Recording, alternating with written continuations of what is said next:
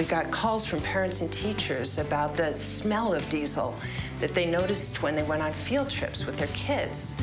So we took monitoring equipment inside school buses and found that the levels were about 4 times higher inside the bus compared to outside the bus. Our school buses are diesel-powered. Petroleum diesel exhaust is a toxic carcinogen.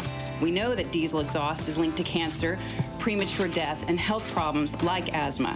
Since we can do something about this, it is unimaginable to me that we wouldn't. You know, when you're behind a school bus, you know, you're just taking it in. You are. Well, you're putting your shirt over your, and our kids are inside those buses, and it's so easy. All these buses can be changed over to biodiesel.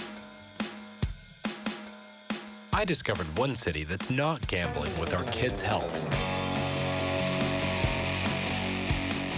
Las Vegas, or the Clark County School District, has over 1,500 buses that have been operating on biodiesel for almost 7 years. They are the largest bus fleet in the world on biodiesel. What do you think if parents knew that putting your kids on a school bus that doesn't have biodiesel is like putting them in the school bus full of cigarette smoke? I think parents don't actually know what's in the fuel.